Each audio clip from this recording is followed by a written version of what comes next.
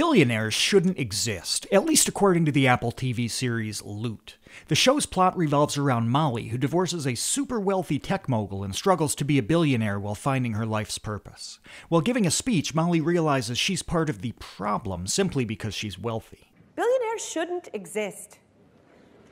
I shouldn't exist. And to be fair, Molly hasn't personally provided a service or created anything of value for customers to merit her wealth. Her ex-husband did that. But contrary to popular opinion, that is the norm for most billionaires in the US. Entrepreneurs have to provide value to their customers, strive to innovate, and keep those customers happy. And in a free market, they have to continuously produce value for consumers or they risk losing it all. It's only in cases where companies collude with the government, growing rich through special privileges and protectionism, and force taxpayers to fund their enterprises that this isn't true.